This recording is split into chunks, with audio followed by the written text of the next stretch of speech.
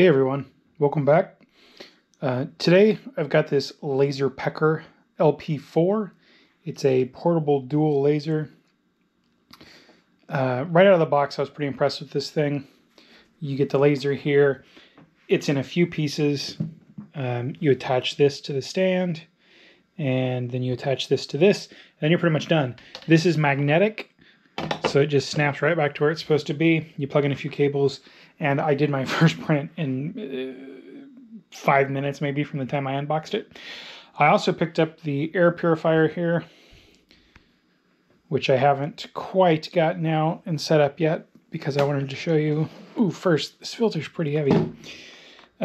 You can see the filtering there. You've got a pre-filter made of cotton, and then a HEPA filter, activated carbon, and then another HEPA filter. So you can, use it a little more safely in like enclosed spaces or something. Obviously, I would always recommend that you try to have as much airflow as possible around you when doing this, because eventually, your filter's going to get clogged and stuff and not work as well. But it is a nice thing to have. The very first laser I got, which was kind of similar to this as a dual laser, had an air filter, and I really liked it. One thing I would say is if you're going to do wood in it, I would just try to do that outside and not use the filter, because you're just going to clog the filter that much faster. But if you're doing like business cards, the metal ones, or other metal stuff, totally use the air filter if you get it.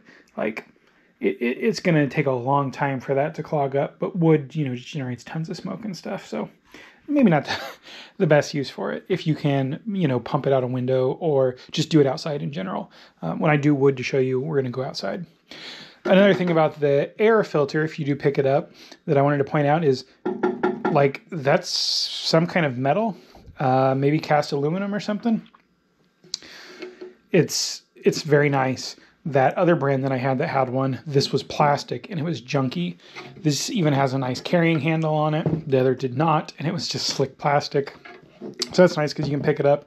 And this weighs a little bit less than this filter, so it is pretty beefy when you get it together. When I was taking the stuff out of the box, I was like, man, that's heavy. What is that? And I'm like, oh, it's the filter. It's just made really nice. Same thing here. You've got that same kind of cast aluminum or whatever. It's really nice. Everything feels good. It's great. So what else? What can I tell you here? I also picked up the package that had the rotary extension and the slide extension. We'll look at those in another video. I'm not going to do that today because I need to think of what I'm going to do with that and then probably go get some things that I can actually use in that to check it out.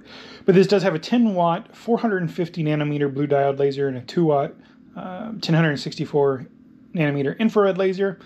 That's comparable to a lot of the competition out there, like the other one I have, except I already like this one a lot more. The other one actually, from the other company, quit working within a month, and I had problems right out of the gate with it. It was just made poorly. This is so much nicer. I got it up and running just with the app. I didn't even try to set it up with Lightburn last night because I was able to do a print in a matter of minutes just with the app, which is pretty cool. But with these lasers that it has, you can do wood, acrylic, glass, leather, even some metals, with the infrared. So you can engrave stainless steel, aluminum, plastics, as long as they're laser safe plastics. And I think you can cut wood up to like 8 millimeter thick and acrylic up to 5 millimeters. So the user interface on it is like super easy. You have an up and down here. This raises and lowers this. And you get your emergency stop. And there's a little display here. Let me get some power going to the unit. And I'll show you the little screen here. Let me just cover the glare a little. There we go. So you've got this nice little screen here. It is like a touch screen, so you can do some things. You can change the laser, and it shows you, yellow for the 1040, 1064 and 450 for the other. It's got a few basic things here. You can put it to sleep if you want. You tap it and it comes back up, so you're saving power. I'll show you this real fast. If you press it and hold it for a second, it'll start going down. It will not stop, so when you get it to where you want it, you just do that. Again, you can take this off, but then you do lose your fan because the fan's part of this.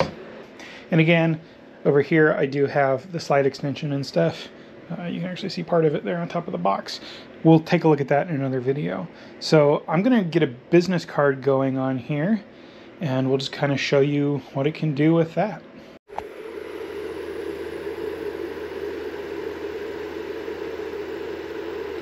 So this has been going for 4 minutes and 50 seconds. It's kind of hard to get it to focus on that small text. It's 79%, 80%, 4 minutes 56 seconds. So it's making pretty quick work of this card. I put a clip art logo just from the app on there, which is their logo. And then I put, LaserPecker LP4, because this will be my little test card that I keep for this laser. And then I just put a QR code. The QR code just goes to ryanmercer.com. I just wanted to see if the QR code generator worked. It's almost done now, 92%. I really like this thing. I like that it has the display right there. Let me go ahead and get this out of here and we'll take a look at it. Yeah, so pardon the ceiling light there. That looks pretty good. Like, that took, what did I say, just a hair over 5 minutes to do that. And that did the QR code, which is pretty busy, and their logo. And this is just on one of these, metal cards. One thing I like to do with these is I put my one-time passwords on them, and I also put like my master password for my password managers on here. And I'll keep these in my wallet. That way, if I'm somewhere and I have to use a suspect computer or whatever, I have my one-time passwords, or I have my password manager, because sometimes I'll be on the couch and I use a very complex password for all of my password managers, multiple passwords, and if they're hard to remember. So if I'm on the couch and not, in my office where I've got it securely stored, then I can just like pop out the card from my wallet and there you go. But you can like design people's business cards. We've used this for stuff at church before where we've made these. They had a little message on them because my wife did an escape room, and it was just a fun little thing. Now I have a metal dog tag. I'm gonna try to put something on there and see what we get. So let me show you here real quick. You can set it to give you a range for your preview. Obviously you could use fasteners to screw into these so you can get the same angle every time. But for right now, I'm just gonna kind of eyeball this here and get that lined up. You can see the blue. There's also two tiny red dots that you can't really see. That's the focal point. So I'm just gonna go ahead and get this down to get that focal point in. There we go. So now we'll go ahead and start this real quick. I'm just doing Nadja's Little Doll from what we do in the shadows on this dog tag. We're at 40% in 28 seconds, 60%, 71, 84, 88, 89, 94%, 100% in 1 minute and 10 seconds. Let me raise this so I can get in there.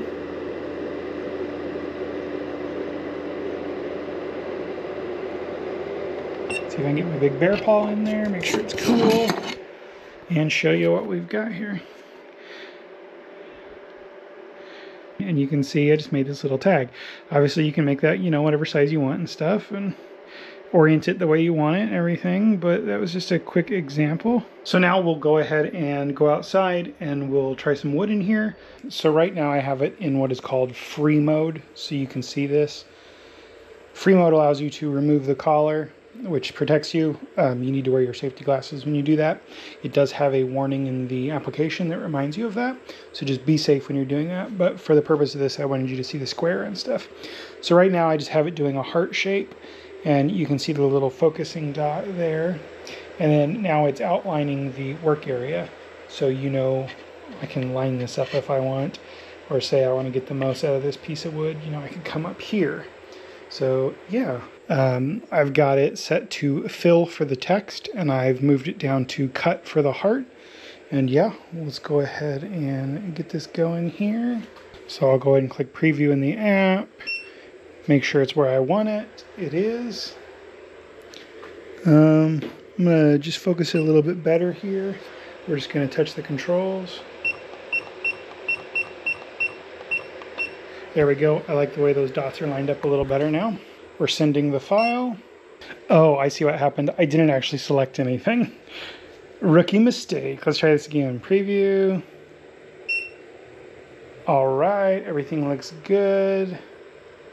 Next, send file. Okay, we've got it going.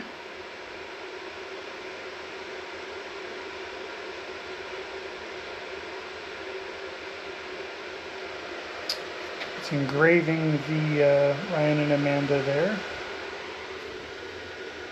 I do have the power just a little high for this wood, but you're going to have to dial that in for everything. That's normal with every laser I've had. So it's getting a little scorch. One way you can kind of get around that is you can put like painter's tape over it, and it'll help prevent the scorching. And now it is going through and doing the heart.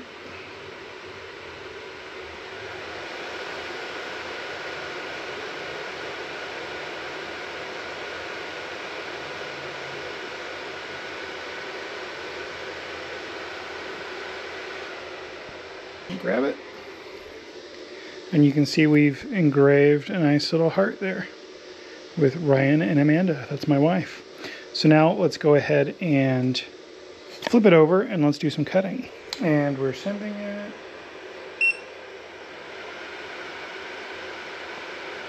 This time we're cutting a star.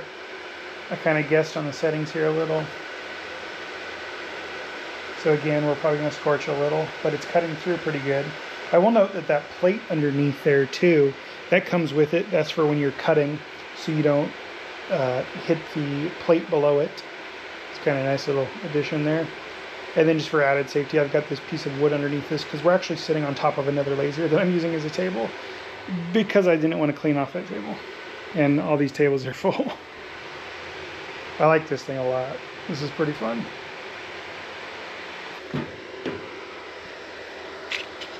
And there we are. We've cut out, so you can either, like, you know, you've made a stencil or you've cut out a little star.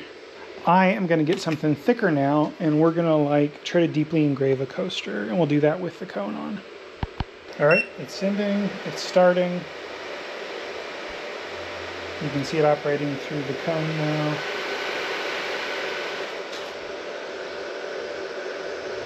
And we'll just go ahead and come back when that's done. It's at 2% at 15 seconds, so 3% at 15 seconds. So yeah, it's going to be a little bit. So here we are. We're about done. There you go. Pretty cool, right? And that's what you can do. This is the LaserPecker LP4. I'll have links in the description, links in the sticky comment, and feel free to check this out. I really like this thing. It's definitely getting permanent space here in my garage. Some of these are going away, but this is going to have permanent space here. I'll see you guys in the next video.